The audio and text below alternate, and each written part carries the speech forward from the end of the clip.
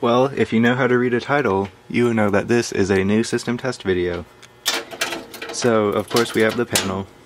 There's nothing really special about that, still needs batteries. Up here, we have a Cornell light. I had to take the bulb out of this and put in a 24 volt one. And I actually don't even remember if this is hooked up. I know that's not. Over here, of course, the exit sign that's connected to the panel. And something new. This is a Simplex 2903 light plate with a 3412 horn behind it. And to match that, there's a 425120.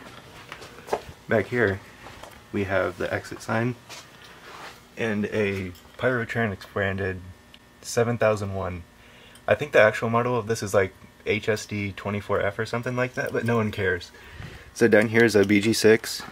This is in pretty interesting condition. I actually like how this looks. Of course, the fire extinguisher.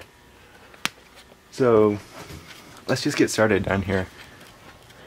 I think I will start with this. I have not tested this, so we're about to see if it actually works.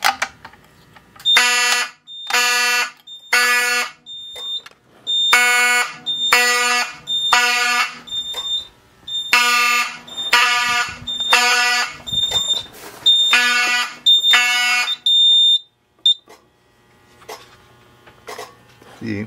So it does work. This is flashing away. Of course, that's actually, the light's hooked up to the horn output, so that's not going to keep flashing. And this won't either, because it's 2-wire. So now, let's pull the BG-6.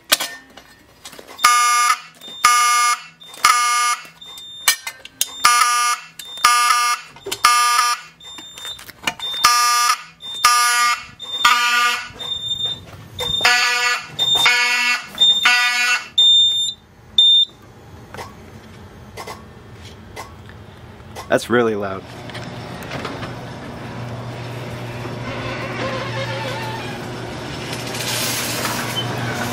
This is a electronic 4903. This is always blocked, which is kind of... I didn't even need this key. But yeah, so there's that. This is pretty loud, I think.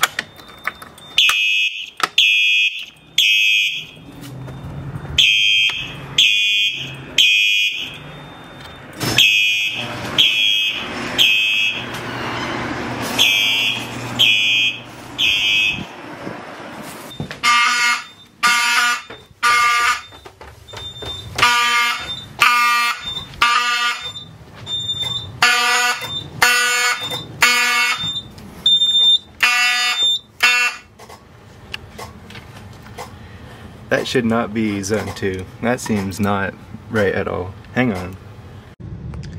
Alright, camera swap. So I think I got it fixed.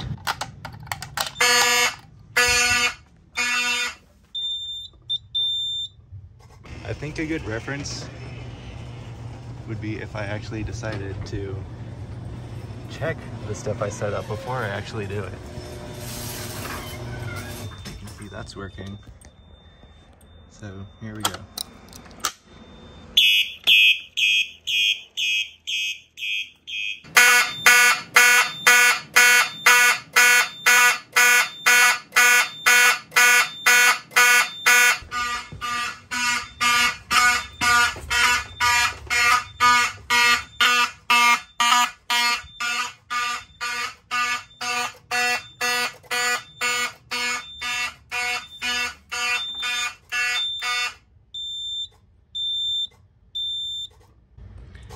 Well, that was loud.